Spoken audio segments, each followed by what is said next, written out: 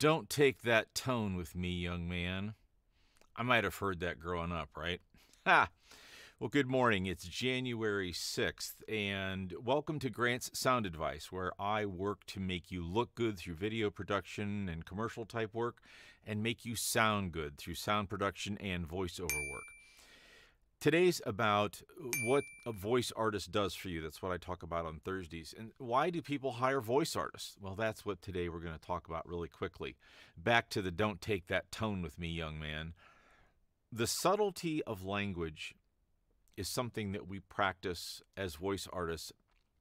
And I don't know any good voice artists that aren't also good actors. To me, that's probably, excuse me, it's part of the thing. You've got to be able to act like you love something, like you hate something, like you're emotional about it.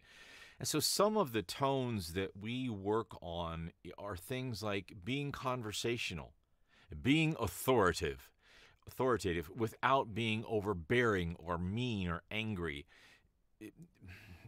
being eloquent, being a little bit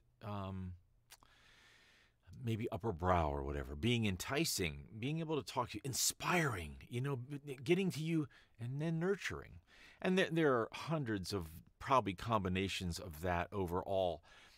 And I think that is where we, as the term goes, that's where we make our money. Being able to make those decisions, sometimes on the fly.